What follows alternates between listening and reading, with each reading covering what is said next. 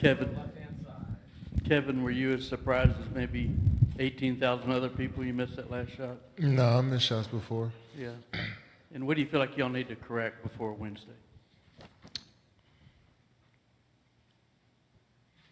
Man, you gotta give them credit. They came out and made shots tonight. You know, they made a lot of threes tonight. We were, you know, they beat us in the 3-point. Made 9 more threes than us. You know, I think they're knocking down shots. You know, both teams are playing extremely hard on the defensive side of the ball, but it comes down to who makes more shots. You know, and I think that's what they did tonight. Well, from the 3-point line. Kevin, what's the team's general mindset right now, tied going back to Oakland, especially defensively? I mean, we hit them to 44% shooting. You know, it's hard to guard these guys, but I think we did a solid job of just keeping them in front, playing tough, and, you know, we got out-rebounded again today. Yeah, they had 13 offensive rebounds. I feel like they had a bunch of those late in the game. So we're confident. We're excited for Game 5, just like I'm sure they are. And it's just going to be you know, I don't want to keep talking about, you know, the details. It's just going to be a great basketball game. You were wearing the sleeve early, and you were kind of grabbing at the elbow at times during the game. What exactly is up with the elbow, and was it bothering you? I'm good. Other question, you guys played a lot against Tucker at the center. They basically got nobody out there that's taller than 6'6". What is the challenge of going against that lineup? I wouldn't say it's a challenge. I think we're doing a solid job, like I said, of making them shoot over us, but we help so much, and you know, they shooting long 3-pointers. Those rebounds are long as well, so the ball's bouncing a little different. So we just gotta make sure we hit guys as soon as the ball goes. But it's impossible to focus on that every single play as a defender out there, because you want to help, you want to be in good position. But I think if we watch film, you know, take away the small, you know, little things as far as the rebounds and long rebounds and everybody coming in and crashing the glass, we'll put ourselves in a better position. Kevin, you played with Harden for years, and you played against him for years. Is this the best you've seen him be, especially in the situation in the playoffs? The best?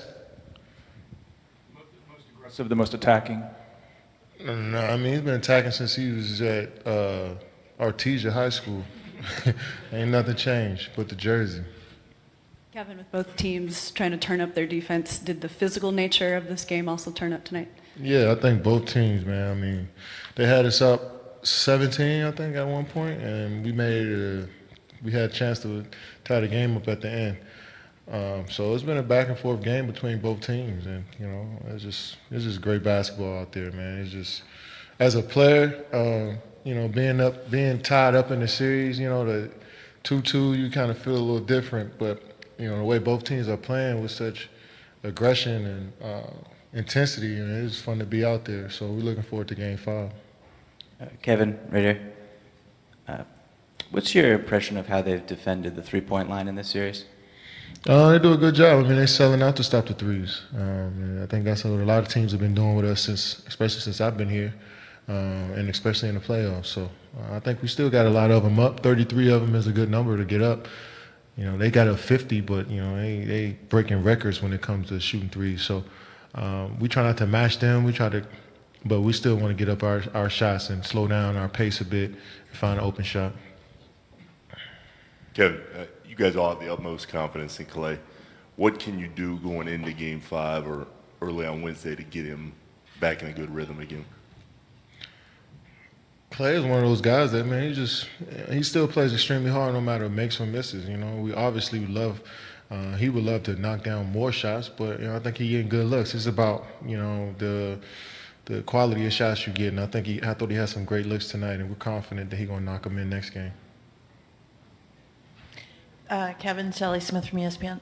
So you missed that three with 8 seconds left, and Steph gets a rebound. What were you thinking as he shot? We were just excited that we got a good look up at that point, and looked good leaving his hands. That's all you can ask for. And we both would love to make those shots, but you know, I think we got free at the end of the game, down 3. We was able to get a wide open look, couple wide open looks, you know, and it didn't fall for us. But you know, you just feel confident that those plays worked.